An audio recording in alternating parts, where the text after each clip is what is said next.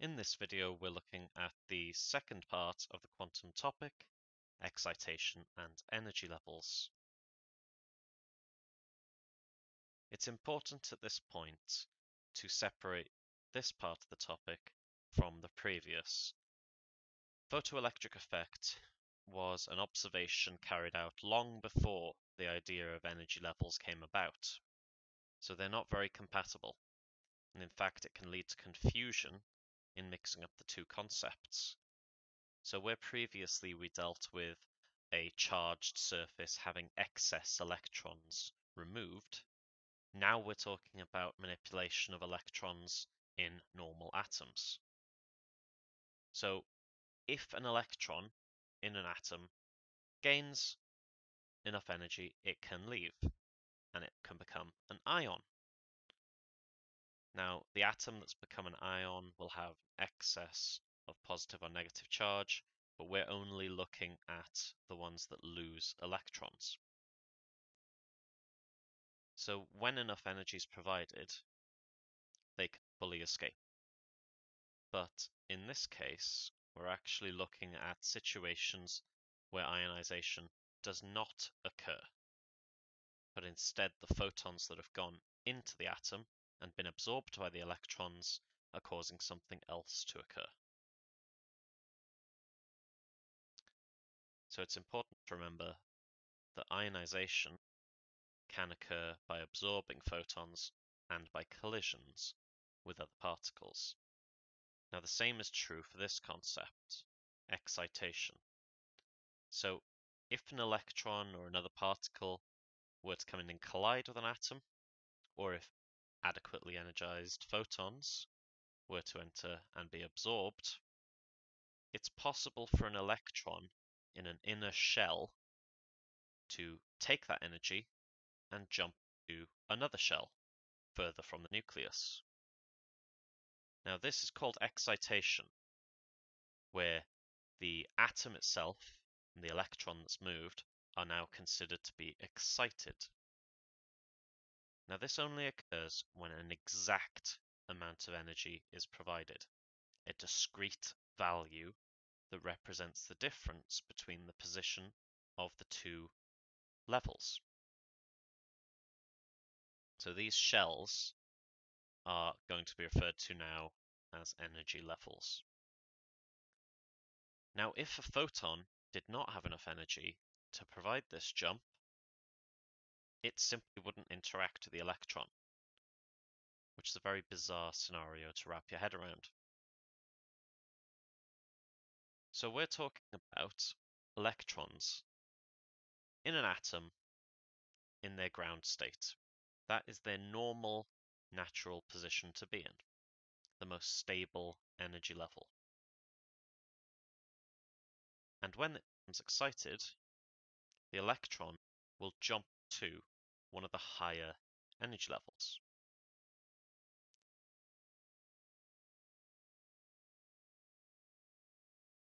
Now, these energy levels are specific and unique.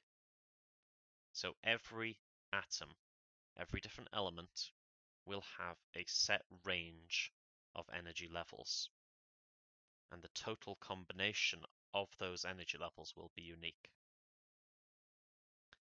Now, when we look at energy levels, we usually use an energy level diagram. Now, these diagrams may look confusing at first, but they're actually quite straightforward when you realize what the negative values mean. So the bottom level is the ground state, and that's where your electrons are normally going to be. So we label that n equals 1. Now that has a negative value, minus 13.59 electron volts. That is the amount of energy needed for the electron in the ground state to leave the atom, for it to become an ion as the electron has left. So n equals infinity is the ionization energy level. And as you can see, the energy value is 0 because that's how much energy would be needed at that level to escape. So this is essentially an energy well. So the electron is trapped at the bottom and needs to climb up. Now, it's not possible for an electron to absorb more than one photon, or to hold energy from multiple interactions. It can simply make the jump to a higher energy level if adequate energy is provided. So for example, to make the jump from ground state n equals 1 to n equals 2, you need the difference between the two energy levels, which gives us 10.19 eV. Any tiny amount more or tiny amount less would not be the correct value, and the photon providing the energy simply wouldn't interact with the electron. Now, we know that the electron can only go up as the energy demands, but once it's there, it can't go up any further. So it's temporarily stuck. And the only way it can go is down. So an electron that has excited will eventually fall back to the ground state, de-excite. Now, as it does so, it would be losing energy, because it's going from one level to another. Both have different energy requirements, so it has to release that energy as a photon. Now that photon will have an energy that is the difference between these two levels. But whilst the electron drops, it is actually possible for it temporarily to stop at another energy level way down. So in this case, not only can the electron fall from n equals 3 all the way down to n equals 1, but it could stop off at n equals 2, which would mean 2 drops, which means 2 different photons being emitted. So you can see here, the electron dropping from n equals 3 could result in one of two situations. One gives you 1 photon, the other path releases 2 completely different photons. So this process of de-excitation depends on the level you're starting from. The energy that's absorbed by the electron must be released, and it's released as photons pending the path taken. Now there is an equation given for this, and that is E1 minus E2 equals HF. Now this is pretty obvious when you consider it. H, we know, is Planck's constant, and F, we know, is frequency. And together they represent E, the energy of the photon. So when we have E1 and E2, we're simply talking about the energy at that level. So when we're taking away E1 and E2, all we're finding is the energy difference between the two levels. So this could be excitation or de-excitation. This energy difference simply relates to the photon being absorbed or the photon being emitted, usually the latter. So this is just another variant of our basic equation, E equals HF.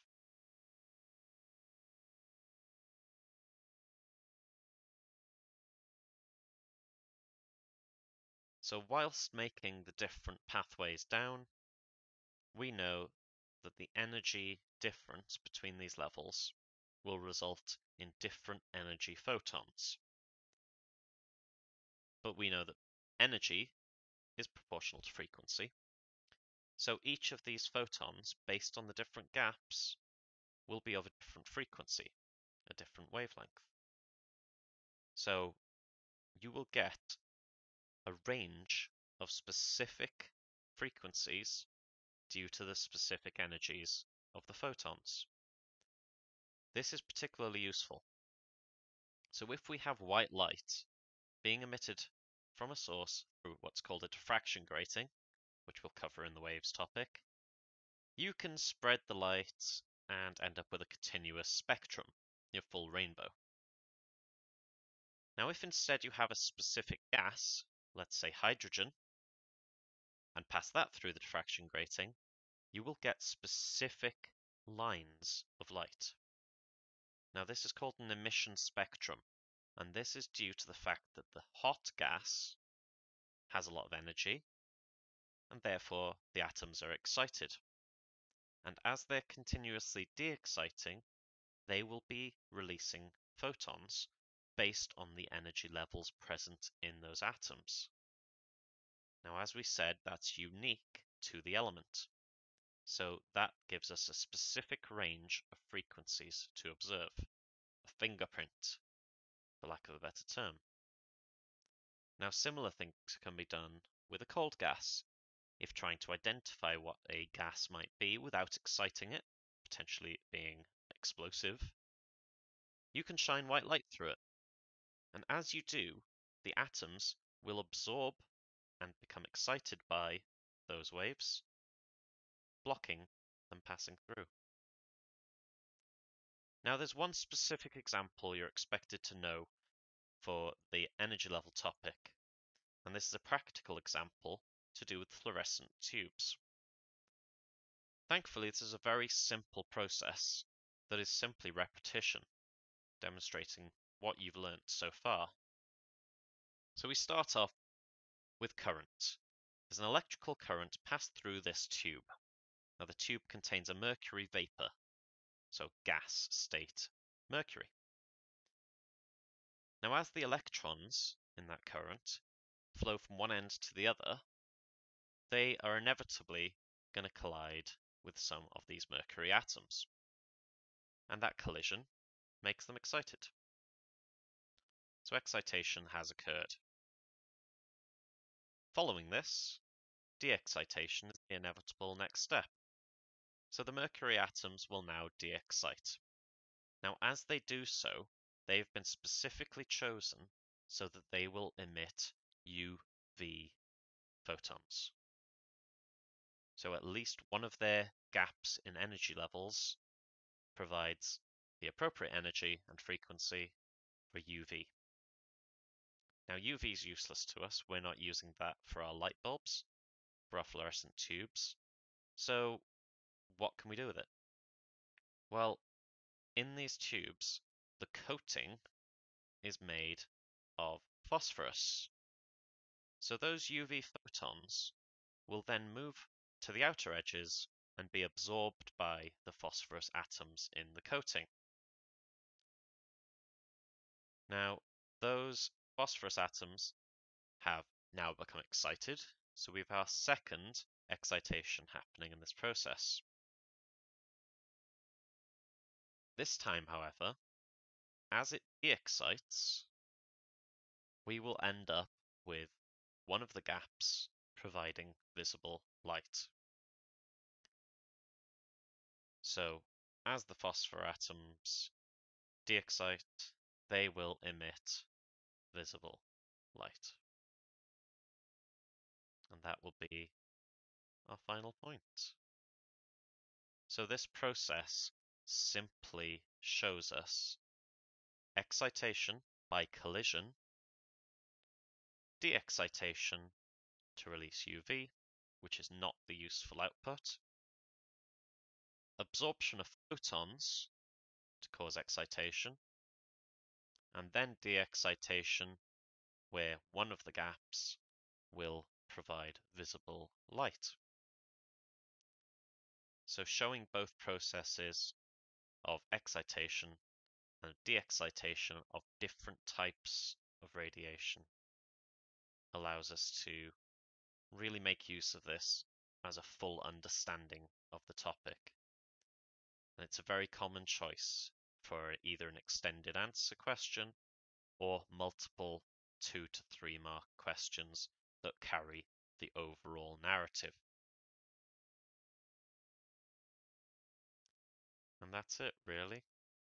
If you know that, you know the topic.